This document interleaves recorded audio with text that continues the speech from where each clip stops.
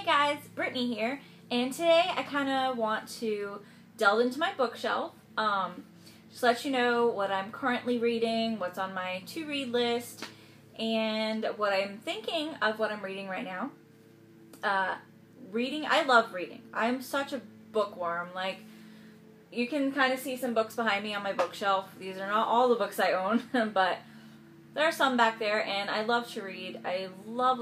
I always have, ever since I learned to read at a young age. And I mean, I was an English major in college. Graduated with my English degree. Woo woo. And so I love reading.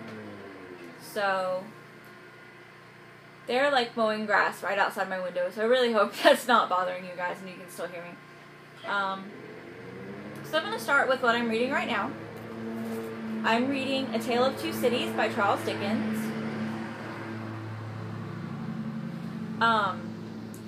I've tried to read Dickens before, and I could never really get into it. It's just something about his style that I'm not that into. You know, and it's not about the big words, the old-fashioned words, or any of that. I've read plenty of other things from the time period, but it's just, I don't know, there's something about him. But a series that I'm really into, The Infernal Devices by Cassandra Clare. She always puts book quotes, and usually something in her story will revolve around people reading or something they've read, and A Tale of Two Cities is something that the main characters in that series had read, and they talked about it a lot. So I'm like, wow, I have to read A Tale of Two Cities. I have to get through it, even though it's Dickens, I can do it. So I bought it, and I'm on page 75 right now. You've got all that left. I mean, it's okay. It took me like 2 weeks to get through the first 20 pages, no lie, and I'm a really fast reader, so that's just how slow it started for me. And I've been reading for a while, and like I said, I'm only on page 75, and I should be able to knock this book out really quickly, but we just haven't gotten to anything that, you know, just grabs me and holds on and pulls me in tight yet. So if you've read it, I am right now in the middle of the trial for the traitor. I'm like really early in it, but so that's where I am so far, and hopefully it'll get better. I'll try to keep you guys updated. One great thing about posting this video is it's going to kind of force me to actually read it, because it's set on my shelf for like a while now, like 2 weeks without being read at all.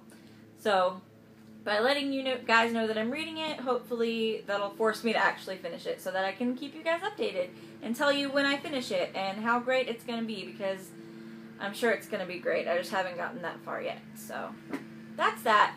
When I bought that, I also bought Beautiful Disaster by James McGuire. I have not read this series yet, but a friend of mine read it, and he highly recommended it. So I grabbed that, and I grabbed Paradise Lost by John Milton. I've read parts of this, haven't read the whole thing, but, you know, it's great.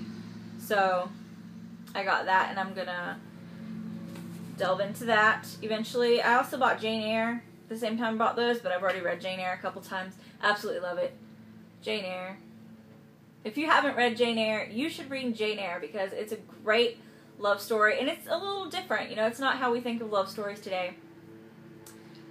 So you should read it.